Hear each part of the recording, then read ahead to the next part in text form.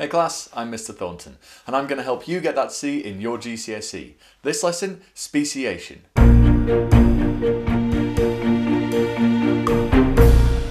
This topic was suggested by Rebecca Petfan, Amandeep Rai, Evelyn Hristova, Katie Finch, Harry Jones, Ali Dawson, Anna Gardner and Hannah Baker. Thanks guys.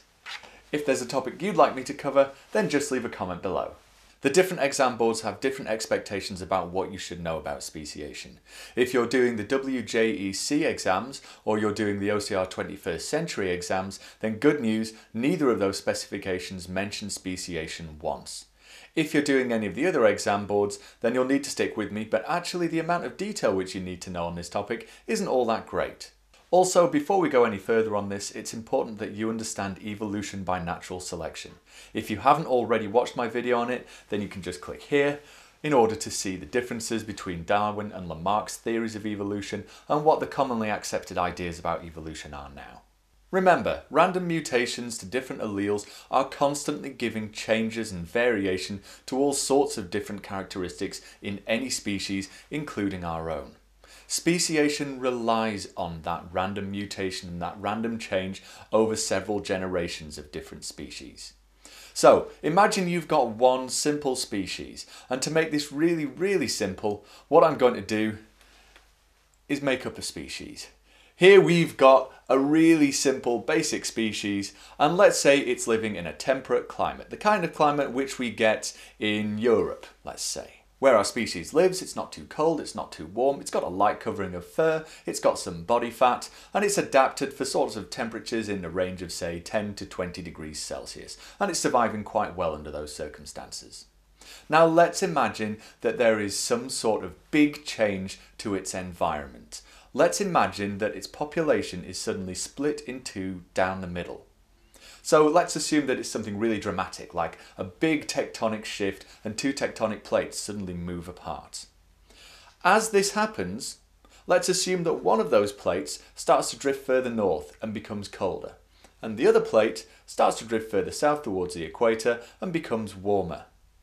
All of a sudden, these two populations of our original species are having to deal with very different habitats. And of course, some of them are going to be better adapted for those habitats than others.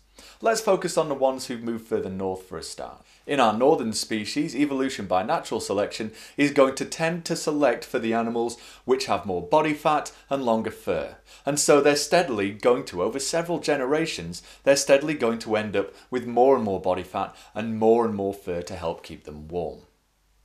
Now the opposite is true for the animals which have moved further south. Further south, having more body fat and more fur on your body is going to be more of a liability.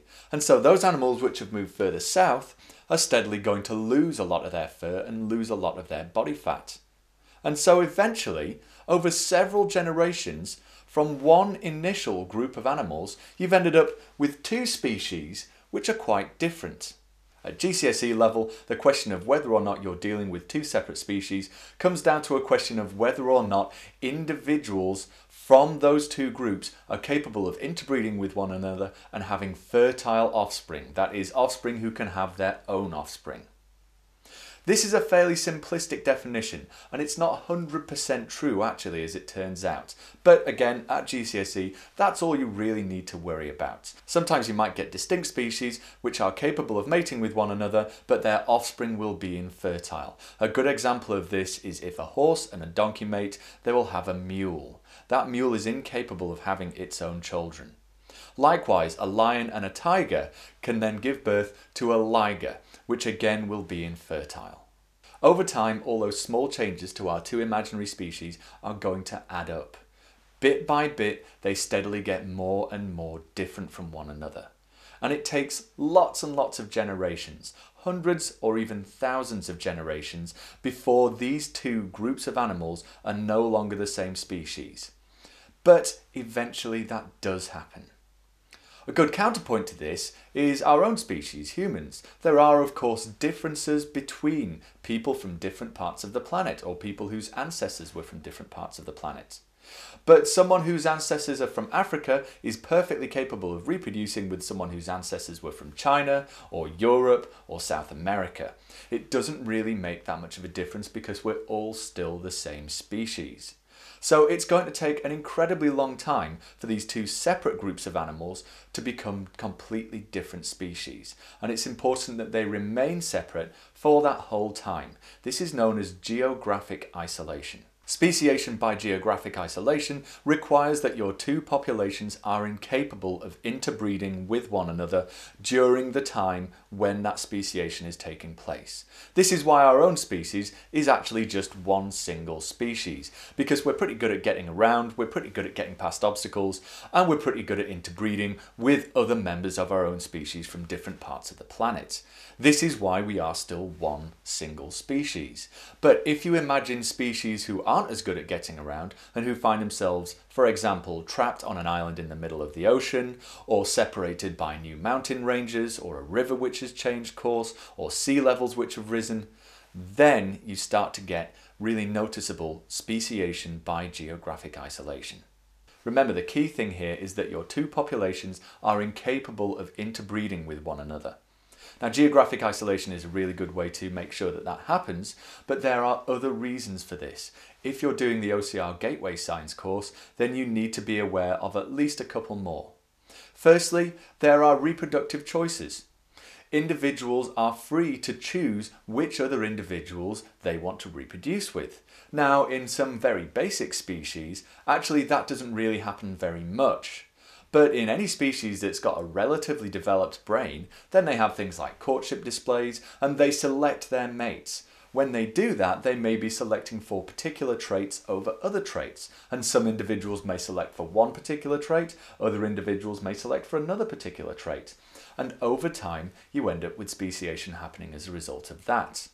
The other reason why speciation may happen is kind of similar to geographic isolation. It's that individuals spend their time in a particular part of a habitat. So they're all still sharing the same habitat, but let's say that some individuals spend a lot of their time in trees eating fruit, and other individuals spend a lot of their time on the ground eating insects and earthworms. So long as those two groups of individuals stay separate and don't interbreed with one another for long enough, steadily they will become separate species.